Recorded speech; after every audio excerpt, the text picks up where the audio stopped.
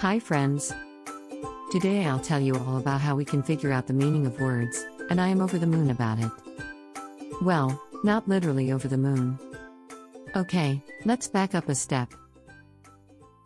When we try to understand the meaning of words, the first thing we have to do is figure out if the words are being used literally or figuratively.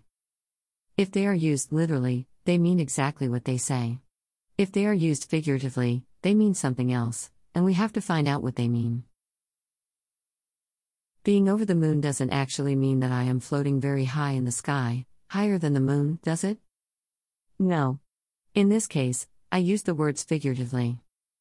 The phrase, "I'm over the moon," is an expression that means that I am very happy.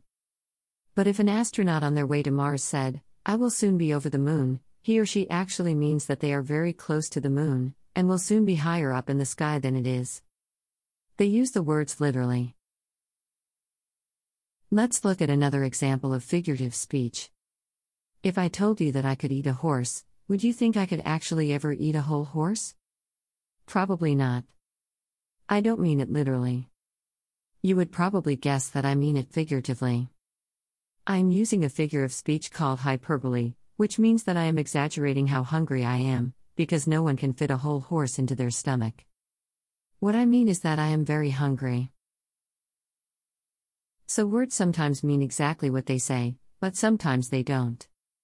And sometimes the same word can have a lot of meanings. Let me explain.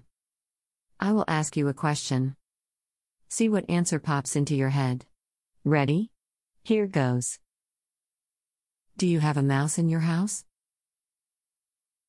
What kind of mouse popped into your head? Usually, when we think of a mouse, we think of a small animal that is afraid of cats, right? But another use of the word mouse is as a technical term that has to do with computers. We can use that mouse to move a cursor around on our computer and click on different things. So, the word mouse means two very different things depending on the context. I didn't give you any context when I asked you if you have a mouse, so maybe you thought I was asking if you had a small animal at home. Or maybe you thought I was asking if you have a mouse that you use at your computer. If I had asked instead, do you use a mouse to click on links? Then you would probably think of a computer mouse, because I gave you some context.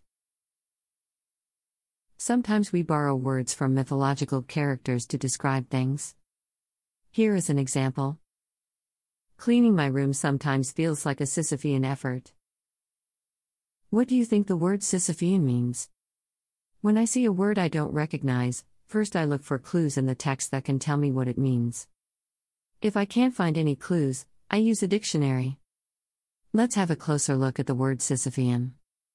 It comes from the name of a king in Greek mythology, who was called Sisyphus. He had done something that made the gods angry, so, as a punishment, he had to push the same boulder up a hill forever. Right when Sisyphus got close to the top of the hill, the boulder would roll all the way down again, and he would have to start over. How do you think Sisyphus felt? I think he felt frustrated, because he had to repeat the same task over and over again. It never ended, and his efforts didn't seem to make a difference. A Sisyphean effort might therefore mean an effort that makes us feel frustrated, because we have to do it over and over again, and it doesn't seem to make a difference.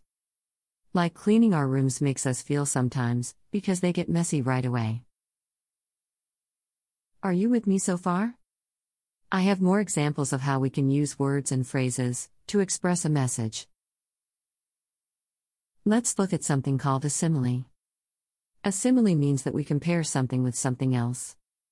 For example, Tommy was as quiet as a mouse. What does that mean? Is Tommy actually a mouse? No. A mouse is a very quiet animal. They can move around the house, and we would never hear them. So, if Tommy is as quiet as a mouse, it means that he is very quiet. A simile often looks like this. Someone or something is as something else. For example, Clara is as fast as a leopard. Or like this. Someone or something is like someone or something else. For example, the moon is like Swiss cheese, round and full of holes. Words are wonderful, aren't they? In this video, I talked about the difference between using words literally, that is, in a way in which the words mean exactly what they say, and figuratively, in which case they mean something else.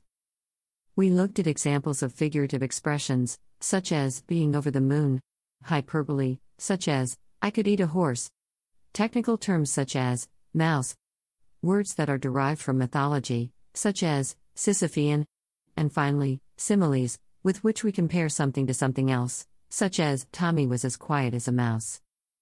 And there are many more figurative expressions. Now you try it. Can you think of any examples of figurative language? Have fun!